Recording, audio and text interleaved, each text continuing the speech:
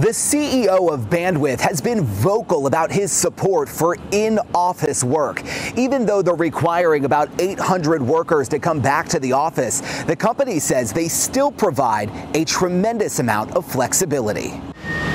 Bandwidth is revolutionizing the workplace. It's a building, but it's an experience. Under construction is the new 5-story global headquarters in West Raleigh, with plans for a gym, amphitheater, walking trails, and a school. So really taking on-site child development and child care to what we hope is a level that is just kind of unparalleled. But it's here on NC State's Centennial campus where Bandwidth is headquartered now, and where employees will be required to return to work in person full-time starting in October. That kind of electricity that you get when you're working side by side on some of the biggest customers and companies in the world, working for them, that's always been something that Bandwidth has wanted to create. With many tech companies like Red Hat and Pendo allowing hybrid work, some Bandwidth employees are not happy. One person writing, "There will be many folks that were hired during the pandemic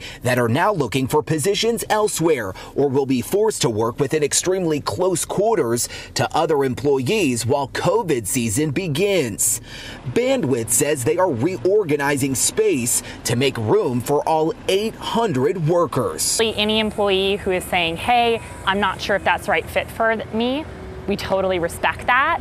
What we're trying to do here at Bandwidth is a little bit different with this new campus, with our culture. A Raleigh-based recruiter tells WRAL employees are insisting on either remote or hybrid work.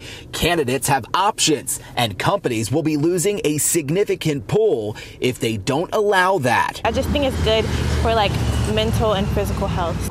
At NC State, many students say they're seeking flexibility. If your industry does allow that more flexibility, I think people should be able to take advantage of that. But it's the in-person collaborators, the camaraderie with coworkers, and being able to make those connections with other people, that Bandwidth is banking on to succeed. We are just looking for people who want to work like us. And all Bandwidth employees have to come back to work starting October 3rd. The company hopes to open its new global headquarters by next summer.